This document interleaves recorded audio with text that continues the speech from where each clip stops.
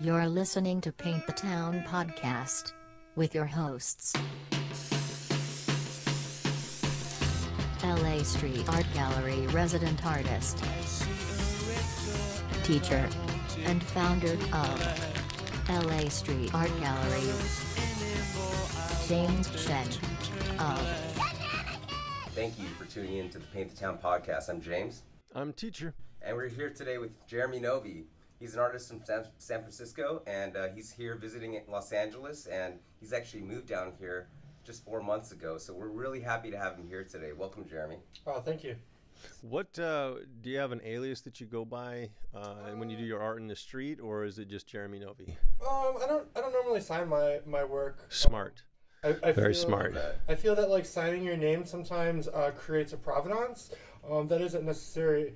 Like one's, at a certain point, if it says Banksy on it, it's supposed to be high valued. But the same thing happened with like Andy Warhol and a number of other artists through time, that they were producing art that wasn't necessarily great and whatnot, but they just put their name on it, and because their name was on it, we recognize as it being great. I really feel that the art should stand alone by itself without necessarily having these tags that go along with it. Well put. What images do you usually put out on the streets?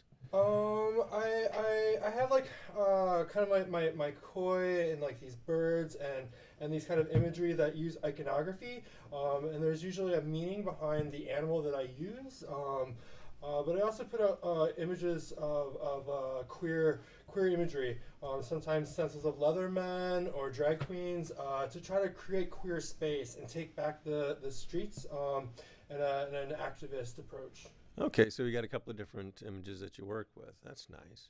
When I'm taking a look at it right here real quick, just to be honest. Yeah, I know. I've seen it. I've seen this all over. Yeah, this is one of the things that this podcast particularly wants to do is, a lot of artists, they're really humble people, and they really, like you said, they want to just put quality work out there, and it's kind of cool that you don't sign your work. I kind of found you.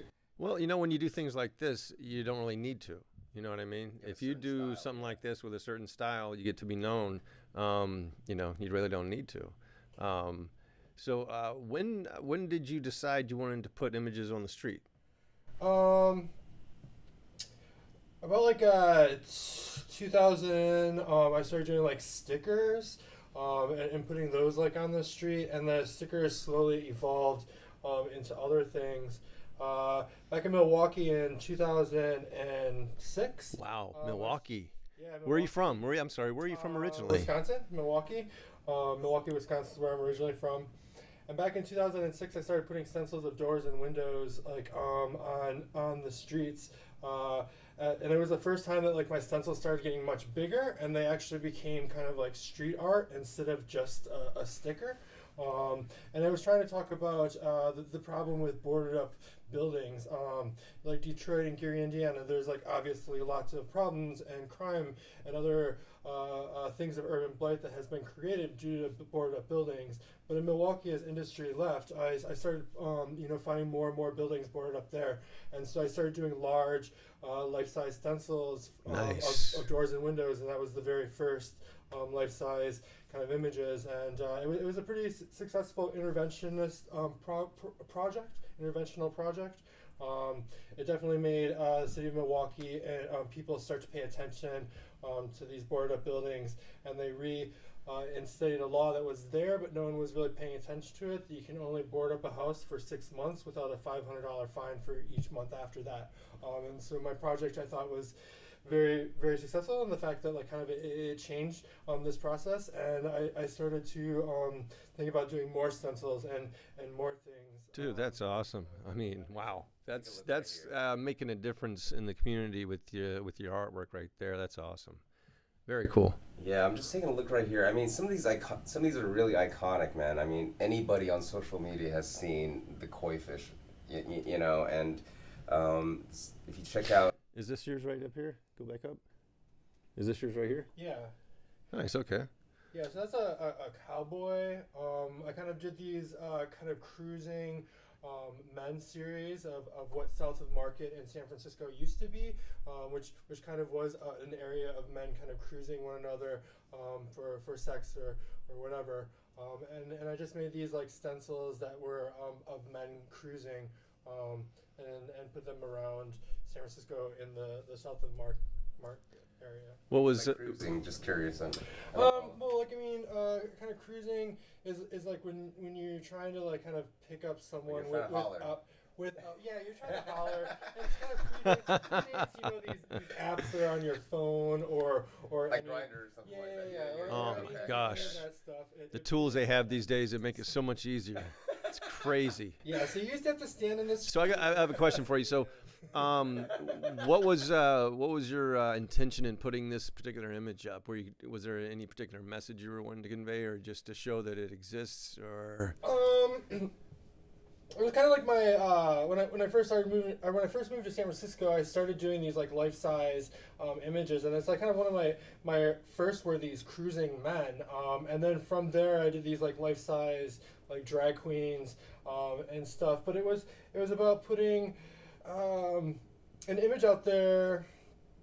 I think that it had to do with like my photography degree, and so I have a degree in photography. Okay. And the way that you visually see the landscape, you see like everything. It's not like you just see like a garage door or a stop sign or stuff like that normally, you know, you put art on. You kind of see like everything. And I was really trying to like put images on the street that possibly were real, but they're not there. Like they should be there maybe, but they're not there. Like I started doing stencils of like payphones, put them in all the empty payphone stands. And I started doing these like life-size people of the queer community, and putting them in, you know, certain neighborhoods, knowing that it was a little bit more safe to do these images in San Francisco because of the bubble there than it was to do these same exact images back in Milwaukee. So in Milwaukee. And Chicago. Can we talk? So where you grew up? Where in Milwaukee? Okay. Chicago's an hour and a half away, so whenever yeah, that's right. You just hop on the train and go on like paint and Sure. come back like it's just a little commuter Amtrak ride and takes an hour. Convenient, nice. So when did you come to San Francisco? Like how old were you when you went to San Francisco? It was 2008. I moved to San Francisco, and I was 28. So okay. Yeah, like 10 years ago. Okay. Would you say that you were kind of repressed in the area that you were in Milwaukee? I mean, things were different in Milwaukee. I mean, I worked at like a gay bar there, so I kind of knew that the gay community that existed, but it wasn't so open the way that San Francisco was. And there just seemed to be like a lot more people in San Francisco that would be more accepting to my images. Where back in Milwaukee or Chicago, you know, you could get beat up for being queer, doing graffiti or street art back in the, you know. Did you ever have anyone try to accost you? I mean, I friends of mine have had things, but I haven't had any real issues painting besides like the guy. You look like a sizable, strong fella, so of course that helps. And there's always someone a little bit bigger than you. So oh yeah, kind of like yes. And you know, if you're out late at night, of course there's going to be another big scary guy out there. Always bigger. Yes. When big scary guys exist, is late at night. Yep. Now, in absolutely. Chicago, what images were you putting up? And in Milwaukee, were you putting up any images yet, or were you just pretty much? They were just like, you know, like my stickers and like graffiti. Oh, stickers. Okay, graffiti at a time. Yeah. Like when I was doing that, I since don't put out a name anymore. I don't even sign my artwork. So that kind of it's like a period, gift, anonymous gift, right? Yeah. So that kind of period of like the graffiti and whatnot was like Chicago and Milwaukee, and like kind of learning the can and just like learning street art culture and like understanding like the graffiti art rules of the street. Yeah. Awesome. You know, so one of the things basically I want to talk to you about is when, you know, just San Francisco, first of all. I mean, you know, this is LA Street Art Gallery. We're LA's oldest street art blog. I want to, you know, you just moved down here from SF. I mean, what's the difference, man? I mean... I mean, people are different, so it's like different, you know, meeting people. And the city's much larger. San Francisco is only 7 miles by 7 miles. And when I first showed up in San Francisco, I was like going out and painting at night and wheat pasting things up. But of course, you're gonna run into someone. You're gonna see them like a couple blocks down, and then like quickly you're going to start like meeting other artists. Like that's how I met Eddie Cola. He's now like in Paris and stuff, but when I moved to San Francisco, he was doing a lot of wheat paste kind of pieces, and some of them that like talked about like kind of queer rights and images like that. And so we started like kind of hanging out, and he introduced me to like Dave 5 and like these other San Francisco street artists.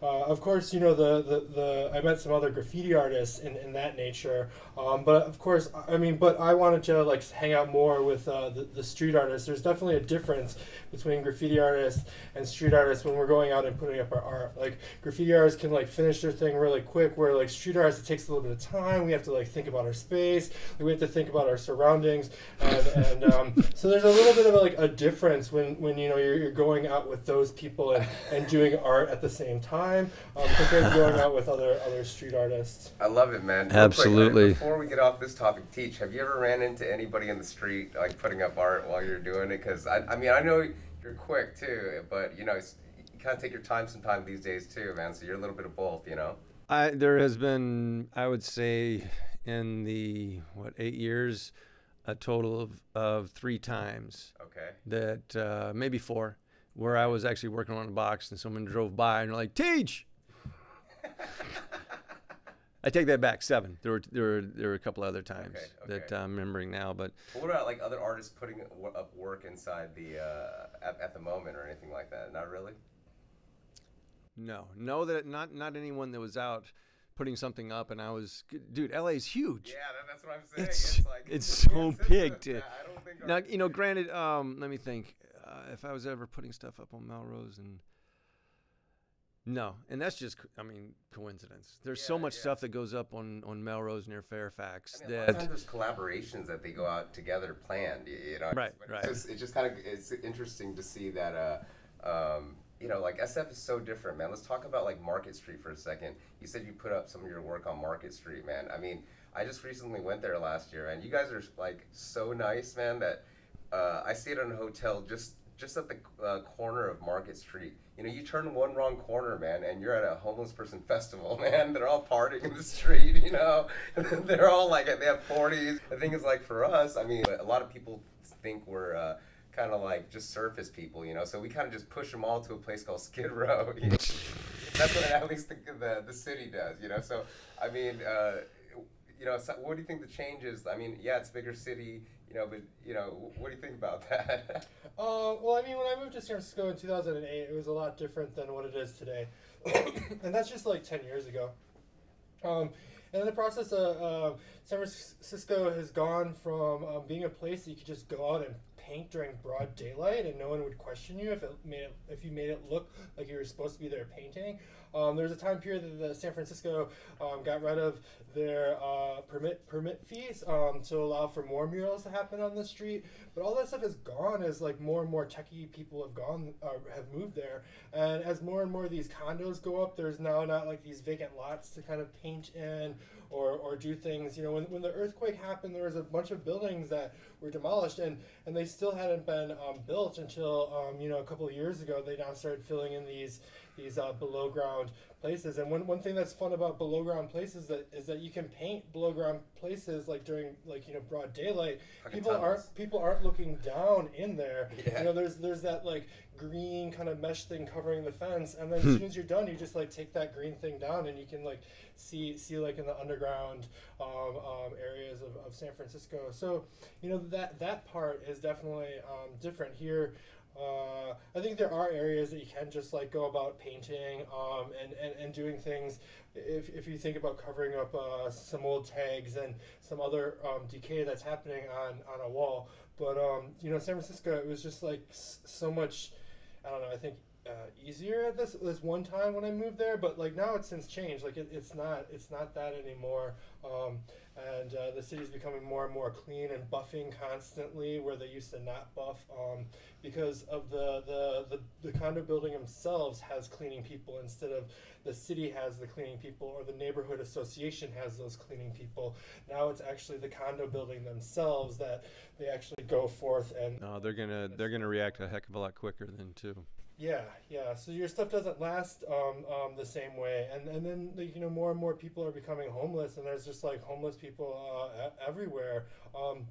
And I don't know if that's like good because like sometimes I'll be out doing stuff and there's someone breaking into cars like punching the window to steal any goods. And normally there used to be a time like if you're out spray painting, people kind of want to get away from you. People are like whatever, but now they're like, oh, you're spray painting, I'm gonna break into this car, you're not gonna tell on me, I'm gonna be gone. And there really is a huge problem with people breaking into cars in San Francisco, just breaking in the window to pop the I don't know, just yeah. So let me ask you, which is scarier so far? Because we were just with Unfuck Yourself the other day. She's an artist basically, and she's her studio shared with Plastic Jesus is like somewhere in the sketchiest some area. Near downtown LA, and basically near the I-10 and Hill Street, and South Central Skid Row. Well, it's a little bit off of Skid Row, but basically it's the popular for RVs where they cook up meth, I guess, and in the city here, and right outside their studio, there was RV parked that blew up, and they had to replace the power pole. It was such a bad explosion that the power pole that was next to it had to be replaced. And then I think she said maybe like within the same week, there was another RV that was just down the street that blew up as well.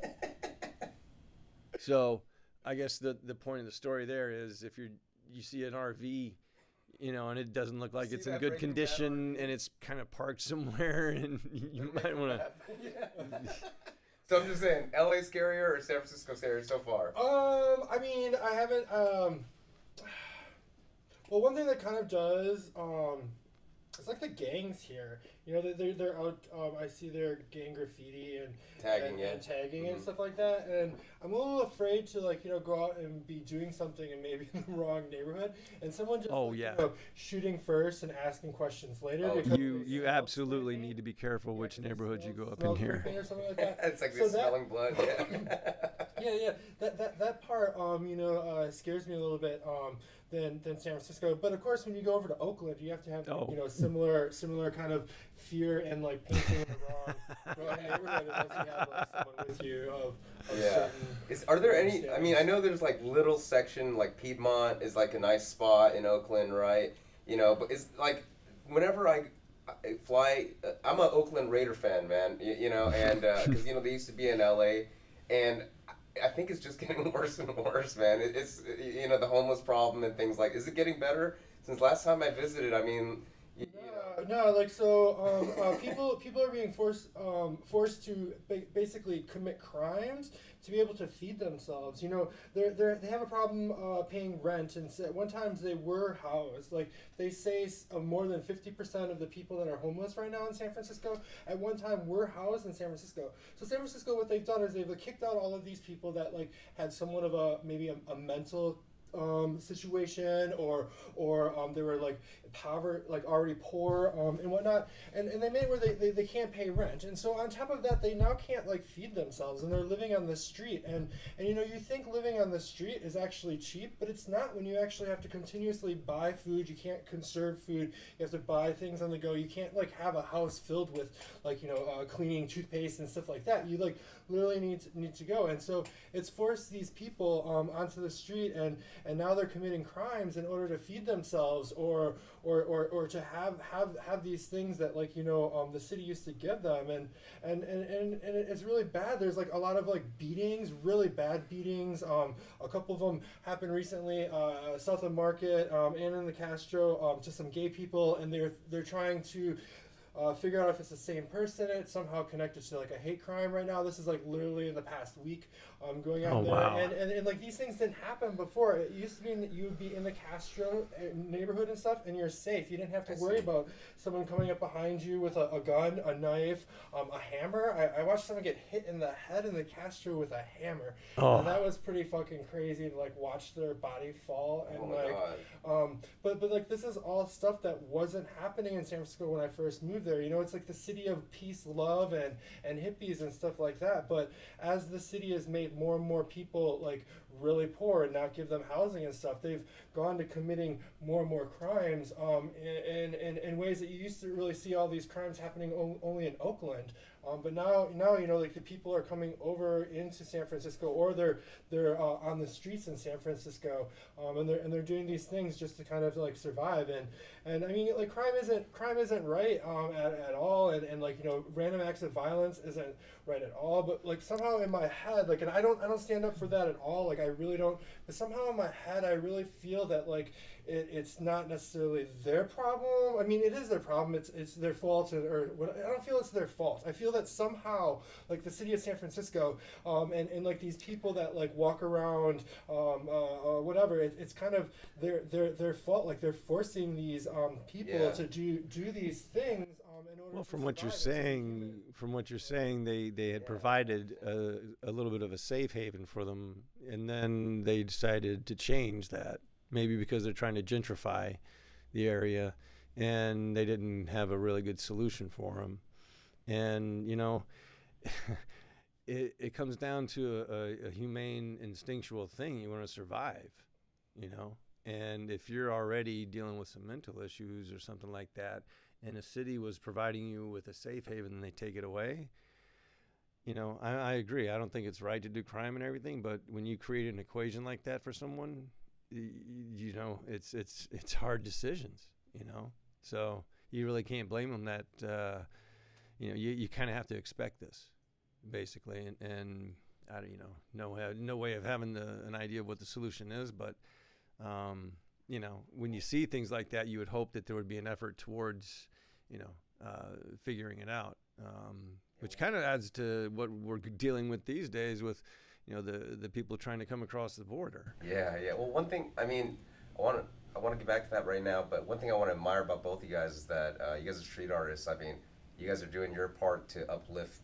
the, you know, bad parts of the community, man, you know, and you guys are putting art in the street, and that beautifies it, and at least, like I said, this is a gift to, you know, whoever's passing by. A lot of times those are the homeless people too, you know what I mean? So I appreciate that both about you. But yeah, let's definitely, I mean, talk about the immigrants. It's basically therapy for me, because it's all I can do, you know. At this point in time, I'm so busy with, you know, with life and children and everything, you know. I'm sure we all wish we could do more, but you know, and who knows I don't even know what exactly the right thing to do is. Yeah, that's the thing. So, you know, for me, I just try to put some peaceful images out there for the most part, you know. And then when the current political situation or whatever is angering me or you know, provoking me, then I'll put some images to address that as well. But, you know, for the most part, it's like a therapy.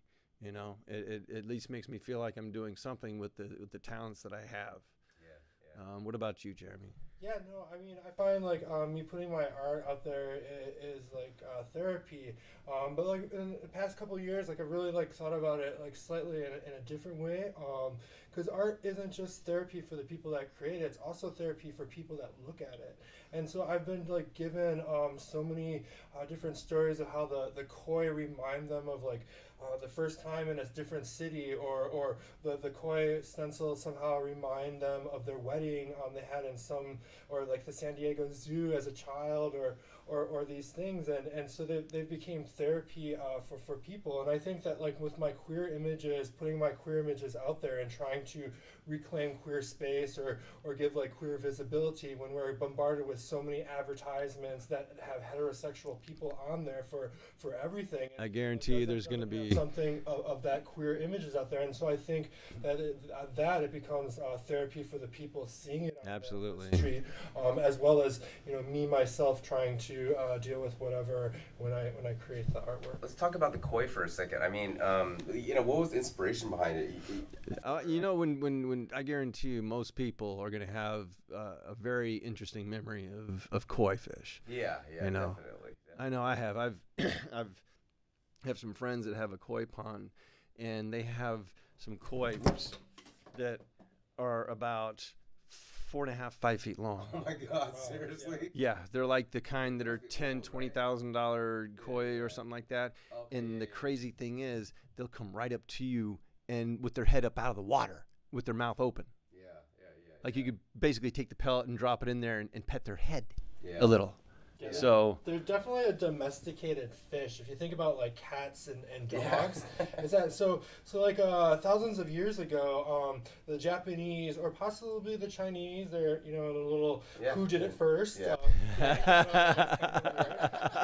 They ended up putting regular carp into rice patties, and in that process, they started eating specific bugs that were in the rice patty and certain animals that were in that area. And they started to get spots on them. They then took the animals out of the pond and started breeding them to what we have now as the koi.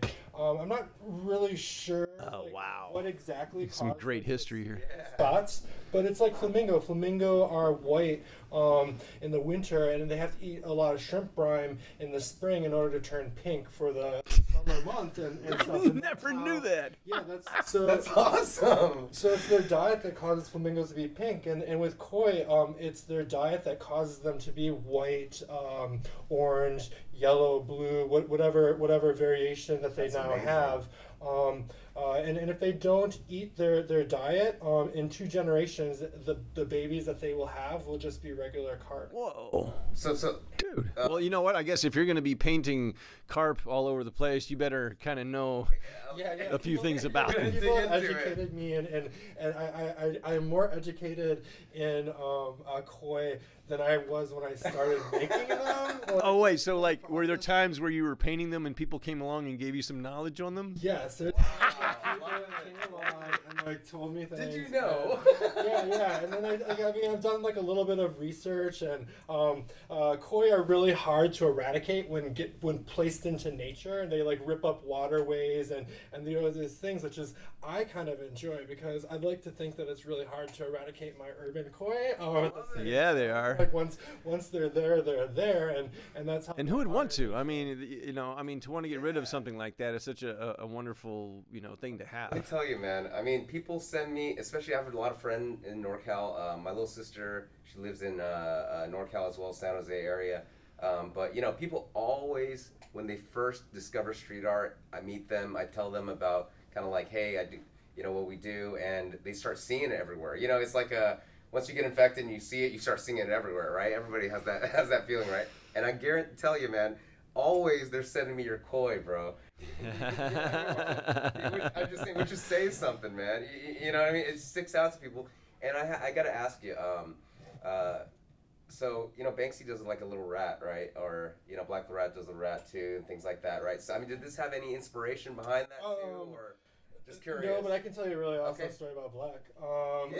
Black? I love Black. Yeah. Hold on just a second.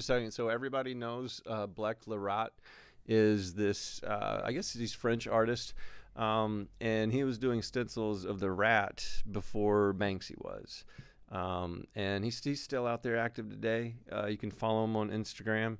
Black le Rat is his Instagram. Yeah, I mean, the thing I love about it is I remember him talking about it one time, and it's kind of like, when a city is like, dirty or something like that, infested, you see these like little rats too. So that was something about the inspiration behind it. I'm not, I saw maybe it was Banksy too, where Banksy kind of like emulated that too. But that's why I wanted to ask. So I want to hear the Black le Rat story. Yeah, let's hear the Black Rat story. So I'm in San Francisco. I think it's like 2010. Black le Rat's having his show there for his 60th birthday, and he's doing a little workshop. He's I think 64 65 or 67. I mean, he's like older, and he's still like doing his stuff. He's still doing his stuff, and he's definitely in his 60s. He's doing his stuff like all over the world still. But I'm like, oh, I really look up to you because he's known as the godfather of stencil art, like the person that started Absolutely and putting it on the street. And I was just like starstruck in a way to be able to. I would be too. Be like, hey, and so I'm like, hey, my name's Jeremy. I'm a stencil artist. I teach classes. I do this thing. I do the koi. At which time he completely like stopped me, telling me that he had been talking about me throughout the week. And then he asked me, he's like, you know, I got famous for stenciling just a rat all over Paris. And like, I mean, I kind of knew that he did he knew he did the rat, but I didn't realize that like really kind of helped emulate his career. Yeah. And it was the rats that like people paid attention to, and then everything else kind of fell in line. And he told me to just keep doing the koi, just like everything else. That's good advice from the Godfather. Yeah. That's like Marlon Brando said, holding your hand and going, I want you to keep doing this, all right? Yeah. So Keep doing this. I don't know. That's just like the coolest. No, that's awesome, man. And that's thing, and that's like yeah. I mean I didn't, and then from that like I've just kept doing them more and more and more, and starting to do them in more cities, because I think at that time like they'd really only been in San Francisco, but now like I just try to travel and paint as many cities as possible. And even if it's like a small little city, I have to stop and get gas. Like I don't know, I'll just do some place and then just be on my way. that's smart. And so I don't know, like it definitely that being told that has definitely emulated me putting them out more in a way, and then like now like I assimilate them in the way of like Banksy or Bleck in their rat imagery out there. But when I first started creating it, I didn't have that same assimilation or whatever. That I now do from what I was told. That's the thing about Banksy, man. I mean, we just talk about it for a second, because I always say that both Exit Through the Gift Shop really inspired just me, LA Short Gallery, to start off. It was like a textbook for me, basically. Yeah, and it's funny that I didn't even know what it was, to be honest with you, at the time. My wife was doing research for her film, A Beautiful Now, and she, was always dragging me to these movies that I hated, and anyway. And I had no idea what this was about, but I was, wanted to be supportive, and I laughed my ass off so hard, dude. And I was just like, wow, this is like a textbook for me. Thank you, Banksy. Thank you, whoever else helped. Thank you. Terry Gutta, all you guys, whoever helped put that damn thing together. You made me laugh my ass off, and you were like a textbook for me, Now, before I go for a little further, just so you know how much I idolize Bleck, I made a stencil of him, okay? Yeah. And it's been put up a few places. Oh, man. He like signed the koi. I was just like, yes. Look at us. We're fanboying over here, man. Hey, I'm 49 years old. I don't care. I don't mind saying that I'm fucking fanboying over here, Bleck Lorad. You know what I mean? Awesome. No, that's cool. I'd like to see that stencil. I don't think I've seen that of Bleck. I'll pull it up on my phone later. I got like 7,000 images, and I'm not that guy that makes you, hold on a second, and I start flipping through there, and you're going, you know what?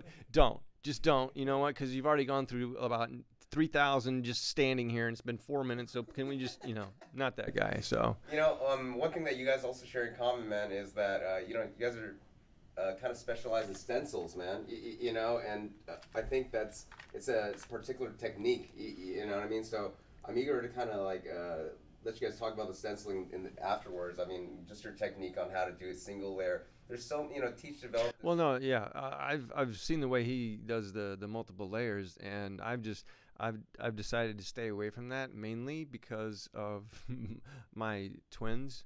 And when I was getting started, also we had yeah, that too. But we had 4 cats and a dog, so you got just destruction machines all over the house, and so I didn't want to have to worry about losing a layer or getting torn up or eaten or destroyed or whatever. So that's why I specialize in just the 1 layer.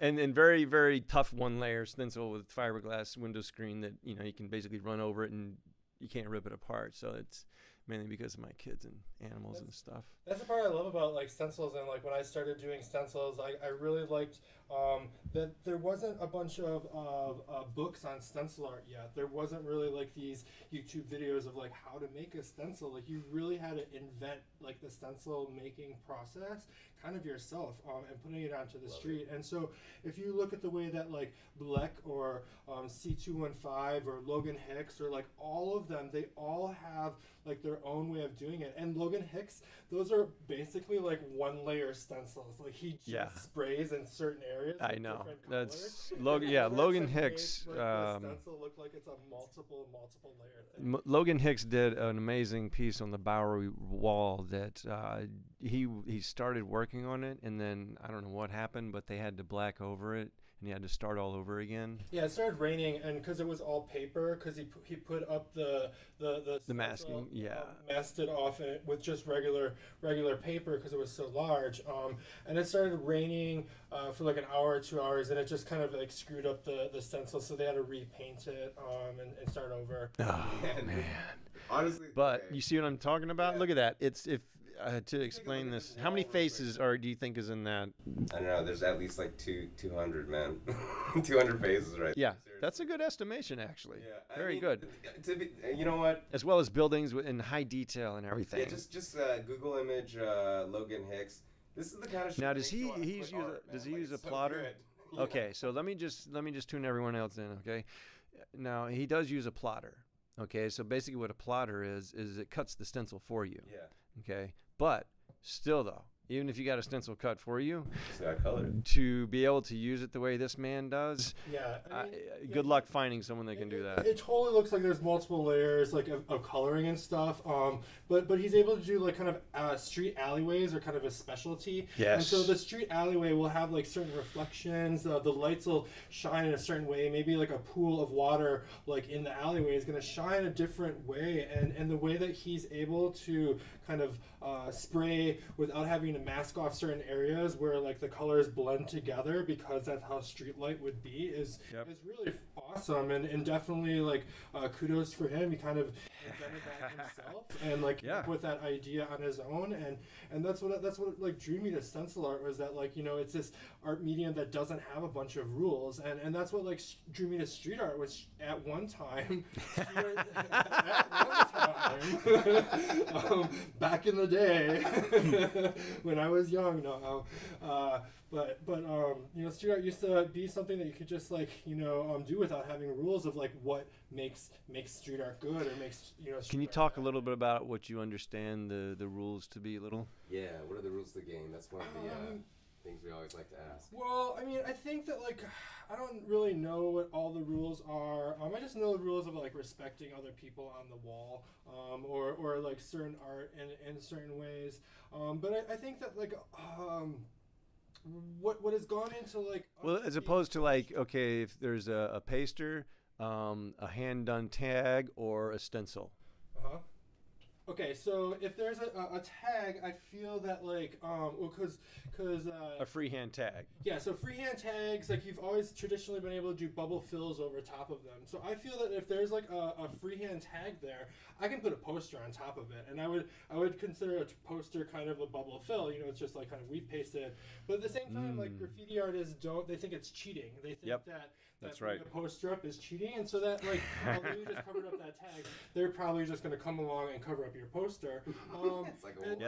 That's right. Like, no, that's right. And like stencils, I feel that like if you put a stencil that's like multiple layers on top of a tag, you've now just put a piece up, because traditionally a piece can go over top of a bubble fill, and a piece is something that has multiple colors in it, in their kind of graffiti mural thing. And if you have a stencil that has multiple layers and multiple colors in there, definitely it qualifies as a piece in the tradition of how the laws of graffiti should be. But at the same time, we're street artists, and so we cheat. We didn't do that face by hand freely. Right, it's not an original. Yeah, it's a copy.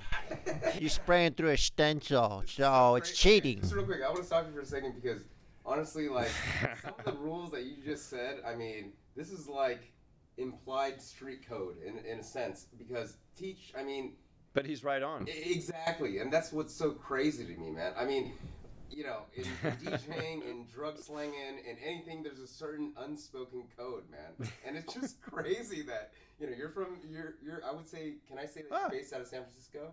Or yeah, I mean California. I like to say California. Okay, well, you called your, you know, San Francisco your home in the past. Now, I mean, now you're in LA, so it's California, and you know, the street code is the same. I mean, like almost saying the commandments. It's amazing. So, I mean, like I said, just keep going on. You said you're talking about now it's stenciling versus the wheat paste, basically. Yeah, and so I mean, I think that, you know, a wheat paste is something that can be really quick and like put up there, whereas like stenciling directly on the street, you have to like let all those layers dry. Yeah. And so like, you know, of course, but of course it's going to be like one is like, you know, harder than the others. The wheat paste is going to probably, yeah, it's going to come down eventually with rain or deteriorate over time. Or if they get there in time, they scrape it off before it even dries. Yeah, scrape it off before it dries. So it's not going to last on the street as long as like stenciling directly there. Correct. But if you're doing a stencil that's like, you know, 8 layers, sometimes it's better just to do it in your studio, especially if it's very large, because now you have like, you know, a 6-foot stencil and you have like eight of them for all the 8 layers of it. And you're toting that around the city. And I mean, I like to do a big life-size stencil, and then I'll like slide the stencil under a parked car that I'm hoping won't drive off, just to allow for the layer to dry. Yeah, and the absolutely. The car's there, and it's not going to move. It's late at night, and it's not on the street anymore, and no one's going to look underneath the car. And so it allows for you to like go for a walk and come back 20-30 minutes later, and the stencil is dry. But you know, like doing them and then having wheat paste up, if you've done the multiple stencils in your studio, is just kind of like, I don't know, an easy way to deal with a larger stencil. And you know what? Technically, you're making original pieces. You know, it's not like you're printing something out of a copier. You know, if you're doing you know, a multiple layer stencil on a piece and then pasting it up, you know, you're doing an original piece and you're pasting it up, so it's almost like basically doing it on the box, really. Yeah. I mean that and I don't know, it becomes original in the similar ways if you think about Andy Warhol, and like he would make like tons and tons of like the same thing, you know, a soup can or flowers or you know, Marilyn Monroe. Yeah, you know, just the same thing over and over again, but each one somehow is like an original thing because there's slight variations, and the screen would get dirty, and as it got dirtier and dirtier, he enjoyed that. And the same thing happens with your stencil. Like as you're spraying, if you use the same stencil over and over, the edges are going to build up with spray paint, and that spray paint's going to harden, basically coating your whole entire stencil with acrylic. And as that builds up, certain areas are going to go away. There's like these really weird flares that happen just because of a little speck of sand in your stencil. And it's so weird. Like a little tiny speck can cause like this interesting flare, and it's pretty much like if you took a picture of someone and you saw that flare light going, there's going to be like one area that's going to have that flare where instead of it's everywhere else, it's like a crisp, clean line. From just that little speck of sand. Little details, man. They make all the difference in the world. I love the passion you guys are just talking about, you know, your art, man. It's just really amazing to me, guys. I mean, so again, I kind of just want to welcome you to LA real quick. And have you done any collabs in LA so far in the few months you've been down here yet? No, I haven't done any collaborations yet. I mean, I've done some stuff next to some people. You know, Homo Riot's been gone the first 3.5 months that I was here. He's back now. He got back at the beginning of this month, and so I'm hoping to like kind of go out with him and do some stuff. I really have been trying, as someone that constantly is traveling, I've been trying to find more people to do collaborations when I'm on the road. Like when I was in New Orleans, like I searched out, find another stencil artist. When I was back in Milwaukee, I tried to find another stencil artist. Like I didn't. But I think that like, you know, doing collaborations with other artists is an important thing, you know. Absolutely. Sometimes people are like, oh, I have the $1 million artist idea, and I don't want, you know, you to, or I don't want your art next to my art on the wall because like I got permission to put my art up there, but at one time that doesn't sound familiar at all. And so, and so like I don't know. We had an artist here the other day, and he put it really eloquently. LA Street Art Gallery, man, we cover not only just regular street artists, but we kind of expand the word artists from the street. This is Risky Machiavelli. He painted that cover, and he was telling us about this cheeseburger theory. I kind of love it, man. He was saying that there's this cheeseburger mentality. He says that when we all have a single patty burger, basically, it's all good. You know what I mean? As soon as that other person has a second patty on his cheeseburger, there's some fools that will be like, man, that patty, how come that fool gets to have a patty and I can't? Or this fool wants to go, hey, you can only have one patty, you can't have two. There's a lot of people in this town, especially in LA, man, that really just want to keep you from having that second patty. You know what I mean? I thought it's a great way to put it, And, here at LA Street Art Gallery, man, I want to just reach out to any artist if you want to come on here. They don't want us to have an extra patty, so we're going to have an extra patty. Hey, I don't care if you have like 5 followers, dude. If your art is awesome and you have something to say, man, come on, dude. You know what? I got to tell you this. My wife was actually close friends with the late and great musician Prince. Oh, wow. And one of the things that he told her was that he tried to do as many collaborations as he could. He goes, that's what'll help make you great. Yeah. That's coming from the Don, right? Royalty. Seriously, royalty. Seriously. So you hear that, man? LA Street artists reach out to Jeremy Novy, man. He's looking for collabs. We're definitely. So on Instagram, what is your Instagram handle? Just Jeremy Novy on Instagram. We still got a little bit of time, yeah. Spell it, please. JeremyNovy. Just think of Navy, but with an O. My website's Jeremy Novy Stencils, because some Chinese company decided to actually take my name. What? Yeah. No, what? Like my real name is held ransom. I've been held ransom for a while. I can pay $800 to get my domain back. What is going on these days? And I've just been like, whatever. I'm just gonna use Jeremy Novy Stencils, and I'm gonna forget about whatever you think you have control over my name. I'm gonna watch that domain, and then I'm gonna be like, look, I'm gonna sneak it back, dude. One day I'm surprising you, dude. That's just, the way the people do things these days is crazy with all the cyber stuff. Net neutrality coming up. I don't even sure if I know what that means. No, you know what? To be honest, okay. There's so much just misinformation and random crap going on about. I don't even know, to be honest, because it seems like, the Google companies and things like that are, well, first of all, we have no point in discussing anymore because it's dead, right? Net neutrality, right? We have no decision anymore unless we do something. Yeah, I just really didn't understand exactly what it all, It's confusing, man, meant. But to be honest, it just seems like, the internet is like a utility, it needs to be regulated more. It's kind of like, power or water or things like that. The government regulates those things. So to be honest, I don't know whether it's a good thing or a bad thing just because there's so many opinions going back and forth. Do you have any? I think that it's a really bad thing to censor the internet. And my reason is the 3 months that I spent in China studying ancient contemporary art. That's where the koi come from. It was during art school. I traveled around. What part of China? I was in Beijing, Shanghai, Xi'an, Jingshan, where the porcelain mountain is. Awesome. Guilin, Awesome. where the porcelain mountains are. Deep. I climbed Sanqi Mountain, the Three Peaks Mountain. Okay. So it was all of these different art forms, and then going to these places around China that had the nature or dude, you earned the carp. You earned those carp fish. Yeah, man. You are. I love it. Yeah, Please go ahead. Go ahead. Back to what opened my mind. It's really kind of scary. Going there from the States. Back when I was a little bit younger and not so naive to things going on globally.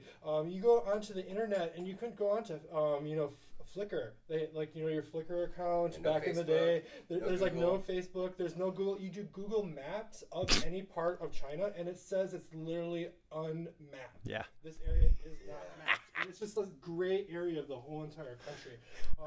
And like you want to search for Tiananmen Square, and you cannot find anything except for tourists there. And you sit and you have a conversation with someone about, you bring up Tiananmen Square, they have no knowledge whatsoever of like the protests and the standing up against the government there in China, and I saw like no animal rights, no human rights, like just like things that I was scared prior to anything that's happening now. And now that things are happening, I kind of look at like what I saw with the communist government overthrowing imperialism and like taking over China and some of the stuff that I researched and how it caused people to be starved. They didn't have enough food.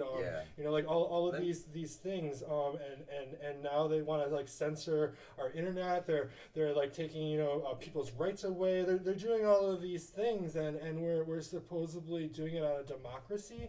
Like it kind of looks like communism.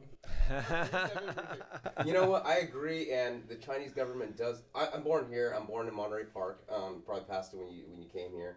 I'm American. My parents, they're born in Taiwan. My grandparents are born in China. They all went over to Taiwan for refugees, and they all call people like me Chinese bridges. Basically, we're like the bridge that kind of carries over the cultures in a sense. So I'm going to give you my 2 cents on it. I agree with everything you say, first of all, but I want to kind of give you just from my perspective. Even though they don't have Google, they don't have Facebook, right? They have like their own shit. They have their own. WeChat. What's it called? They have WeChat. Weibo is Weibo. That's what I've heard of. Another one, but WeChat is a big thing, man. I mean, it's basically like your Instagram. Snapchat or. None of those things work there. None of those, they have their own. You know what I mean? So it's like it's not necessarily that they. So it's kind of like they felt. You gotta understand the Chinese mentality during the Opium War, right? They always feel this is in 1860s basically. So 8 countries went over to kind of squash an inner rebellion that was going on in China at the time. So all these foreign powers came, and because China. They didn't have a very good military to squash this, so they helped them to kind of take over, to just settle and be peaceful. Afterwards, these Western influences kind of just started creeping in more and more and more. So, and then eventually what happened? They started slinging opium inside there, right? So the Chinese feel, and then, there's this whole revolution, everything like that kicked the Westerners out. At the end of the day, it was the communists that kicked them out. Even when it was the nationalists after the emperors ended, it was still heavily influenced and never really strong as a Chinese culture. So I think that the Chinese people, they're very scared actually of the Western influences. Yes, partially it is control. Don't get me wrong. But when people have so much information, it's like kind of like they're going to ask more questions. So if they have their own system, they have their own Google, they have their own Facebook and things like that, they feel that they can monitor it better.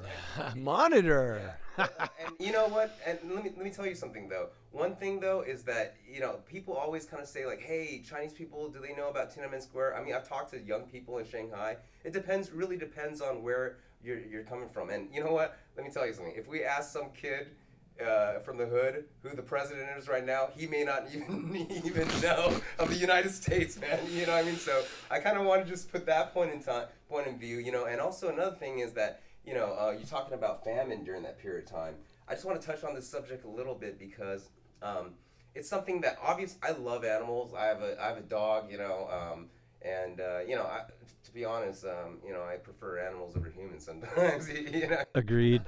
But the thing is, a lot of people, they care about like factory farming these days, right? But we got to remember, in 1930, there was a Dust Bowl in the United States, and we're talking about the famine during World War II. I mean, these are major issues that we don't have anymore. We think about, oh my God, people are so fat from fast food. I mean, if we didn't have this factory farming, if there's a natural disaster, I mean, shit may kind of like get dirty real quick. I mean, when people are hungry, that's when shit goes down. You know what I mean? So I mean, it's awesome to hear your perspective from that, man, because you seem like a good old Midwestern boy, and then you went to San Francisco. But you actually took the time to actually go deep into China, man, and like do all that. So much respect, man. Much respect, dude. Seriously. Yeah, that's what I mean, man. You definitely earned that the koi icon. If I ever see anyone trying to do more koi, I'll stomp on their head. Teach peace. Teach peace. Yeah, sometimes people just try to be like, I think just mean, jealous, bitter, loathing, like any of those things. All the above. And so people like said something about cultural appropriation. Yeah. Oh, this is getting out of control, man. And so I spent 3 months in China, and while I was there, I studied propaganda posters and Chinese scrolls, and like that was my thing. And there's several different things that happened during the Cultural Revolution, and they started to try to find ways of hiding different knowledge from the government because they couldn't have scrolls. And I was told a story by a student at the Central Academy of Fine Arts that's in Beijing. That during the Cultural Revolution, they just devised a plan to hide Chinese lucky numbers in paintings of koi. So depending on how many koi are in the painting, has a different meaning based off of the Chinese lucky number and like also the name of the painting. And so they were able to keep Chinese lucky numbers alive when they were told that there couldn't be any written scrolls or books or any of these kind of documents that would help keep their culture of the past alive. Real quick, we're going to just talk about the Cultural Revolution for a second, because people who don't understand what that is, I just want to make sure we kind of cover that.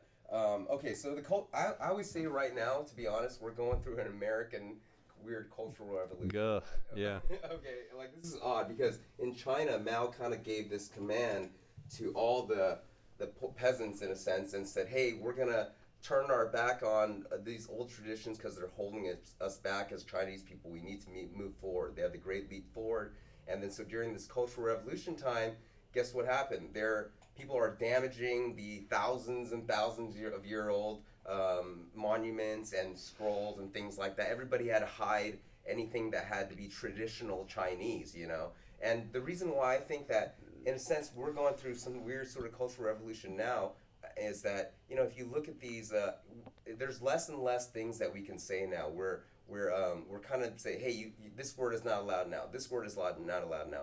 And obviously racism is whack, but they were discussing like, hey, we got to take down these statues, even though they've been there for a long time because they represent. Things are getting to be hypersensitive. Yeah, things are very hypersensitive. So I'm saying that from an American point of view, and I understand my Chinese history, it's just kind of bizarre that, hey, maybe this is like a natural cycle that whether or not somebody actually gives that command or it's going to happen naturally. Lord of the Flies. You kind of follow what I'm saying about that? Yeah. It's kind of weird, right? I think that like the time period that we're in right now is like a lot of people are scared. A lot of people feel entitled at the same time as being scared, and that is causing chaos in the world. Like if someone feels that they're empowered but at the same time scared, of course they're going to become racist. They're going to become filled with hate, and they're going to like turn around and say, no, I'm a good person. I'm a religious person. I go to religion all the time, so I can be this way. Like our religion said that we can, because I'm an American and I can just be mean because I feel that I'm entitled, but at the same time I'm extremely scared of like what's going on because I don't know what's going on. Like I don't think anybody, not even Republicans or people that like are I think on you're the right. side of whatever, they literally don't know what's going on. And if you think about, there's like different kind of philosophies and like yoga and Buddhism and stuff, and like worrying about the future because it's unknown causes chaos, mental chaos in your head. And like it's about kind of being present and being in like the moment and the time of like what's going on. And I think that a lot of people are afraid of the future because they don't know what's there, and it's something that we're forced to think about the future because it's being challenged, it's being fucked with, it's like being whatever, and so that's causing more chaos in in the States and in people's minds, and it's causing more of these kind of racist behaviors. You know, calling cops on someone grilling in a park in Oakland. Yeah. Oh boy. Oh no. I've got a question. I've got a very out there question, because I've thought about this for many years. I've talked to a lot of people about it, and if there was any administration that would help prove my point, it would be this one. Okay. And it comes from the idea that when you're starting a country, you have a president to show how to govern and how to live, right? So you have a president, someone that you model yourself after. Now, once you know how to live and you're established and you're civilized, you really don't need that president anymore. Yeah. Do you? I mean, no, because like I think morals. So like we have like all of these morals that were supposedly taught to us by our parents or whatever, and we follow those morals just because they've been embedded into us as this is like kind of, you know, nature's law, and like how you should really treat one another. You should say please and thank you and stuff like that. All right. So my point is, our president, like, you know, like, it basically has set up very similar things, very similar kind of ideas of how we should act and how we should be, but we don't really need someone to remind us over and over again. Like, as adults, we don't need our parents. Especially someone who half the country or more is totally against, right? So why do we need to keep having a president? Okay, don't you think, how about this idea, okay? How about this idea? We got Supreme Court justices, right? Yeah. Okay, there's what, 9 of them? Yeah. Okay, there's an odd number. How about we just have them function as the presidential? You're talking about combining things. Yeah. How about they take over the executive office? Hey man, I mean, okay. They have a lot of things to worry about, whether or not people can go into certain bathrooms and things. Dude, they sit around and think all day. They're doing nothing. You know, they're sitting in robes, hanging out, doing what? Another idea to go alongside with that is actually combining the police department with the sanitation department. You know what I mean? Because, well, you think about it, okay? You got these officers who are out there patrolling, watching a certain area. Why don't you clean up a little bit while you're, you know, get a little bit more respect from their neighborhood? Because, hey, you know what? Not only does that guy keep this neighborhood safe, but he cleans up after us too. I don't want to hurt that guy. I want to help him, you know? You know what? Teacher for President 2020. No more presidents. How about this? No more presidents. You're right. In 2020. Jeremy Novy will be on the undercard right there. What do you think of that? What do you think of the idea of basically a massive government reform, doing away with the whole idea of having a president? Because think of how much money is used in elections, and how much people don't even think their vote really even works, and the kind of chaos that creates. And then you got security, you know, taking care of the guy, you know, shipping him around all over the place and making security, Secret Service and everything. I mean, the internet. How about we take that money and put it towards education? Huh? Yeah, I mean, I think that like a lot more of that money could go towards, you know, education and other things, instead of just like tons of money just for advertisements and billboards and posters that are gonna like go away, and stickers and bumpers and pins that are gonna go away into the trash. That goes into the trash, that ends up in the ocean, or like wherever. You know, that, yeah, it could definitely be used in a better way. But I don't. Do you feel like you need a president? I don't think I need to be lied and told that I live in a democracy.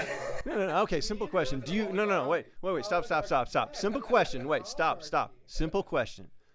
Do you need a president in order to run your life? No, I don't need a president. Thank you. All right. We've had enough of. We've got an internet now to refer to. We don't need. I'm sorry. I mean, it's already rigged anyways. You know what I mean? So like, let's just vote online, guys. You know what I mean? Yeah, there's no way anyone can infiltrate that, can they? Nolan Heights, and somehow, you know, because of gerrymandering, man. My little area maybe has a little more, you know, wealth, and so it gets lumped into Orange County, man. What the hell is that all about, dude? You know what I mean? When I vote, man. So. Well, they just had a vote in the recently. What was it, June 18th, where they decided to not make a vote on it. Well, we're due for a new governor, right, or something like that. Oh, man. Or we're breaking up into 3 states because some billionaire is behind that. You always know there's ulterior motive, man. I don't know, but I tell you one thing: you could focus a lot more on these small district gerrymandering problems, if you didn't have to worry about the big presidential election and all the rallies and all the crap that comes with it. Exactly. I mean, you know what? Again, I kind of just want to wrap it up right here, man. But I really. Dude, Jeremy, thank you so much. Yeah, man. Thank You- guys. Amazing information We're gonna go and upstairs just right now. I got experience. some words if you have some time. But one thing, again, I want to thank you guys so much. You guys are doing your part as street artists in the street, man, and just putting the message out there. It doesn't get more raw, it doesn't get more underground, and it doesn't gather more respect. Let's just remind everyone the how to get a hold of them. Do you have a website you want to plug? Yeah, JeremyNovyStencils.com. Those bastards. I'm starting to teach stencil classes through December 9th at this location, and you can look online to find them or go to my website if you're interested in taking stencil classes in LA. The first one will be July 19th. Hey man, Nice. I mean, if you want, man, we should promote it some more on your stuff, and we can even throw a party for Dude, absolutely. friends. Please do. Seriously, Jeremy Novy, like that, yeah. JeremyNovyStencils.com. What about Instagram, man? Just Jeremy Novy on Instagram. And Facebook is Jeremy Novy Stencils is my fan page. Yeah. And remember, it's Novy. Like Navy, but with an O. Yes. Exactly. He looks like he could be in the Navy. You know what I mean? He's got tattoos. He's got the beard and everything, like he used to be in the Navy, and could beat the crap out of you if he wanted to. Yeah, it looks like it, seriously, guys. Put a nice smile on, though, right? Very nice guy, man. Dude. But so, anyways, follow LA Street Art Gallery, LA Street Art Gallery, LA Street Art Gallery on Facebook, Twitter, all that good jazz. Thank you very much, guys. Love you. Take care. Bye. Love you. Dude.